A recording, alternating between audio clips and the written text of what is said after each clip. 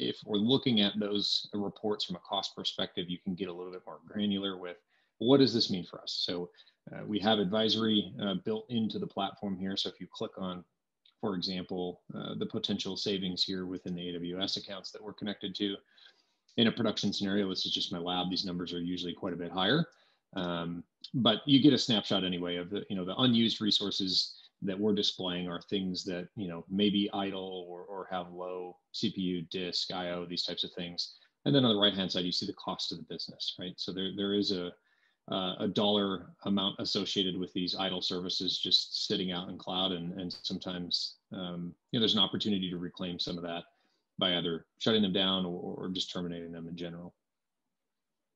Under the unoptimized portion of things, this is getting into the right sizing opportunities that we have. So if some of those resources are better served at a different tier, we can certainly boil those up, and then from there, we can actually set up an automation. So if you click on the gear here to create an automation, this allows you to set in automation for a very common use case would be power scheduling, right? So I'll run through that just as a quick example. The right sizing is in the power scheduler here as well. So we'll do test power schedule.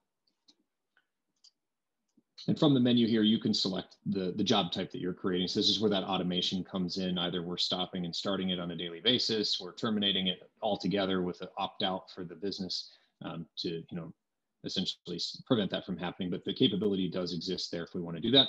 For this particular example, I'll just go through kind of a start and stop scenario. A lot of folks will put in, by tag here, if we do say environment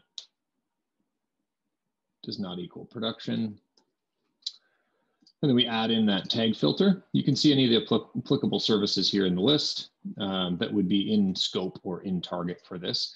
So if we say anything that is non-prod, we're going to power off, say at 5 o'clock, and then start everything back up again in the morning. And so it's not running all night. You don't want to leave your TV on while you're sleeping or your car running in the driveway, if that makes sense.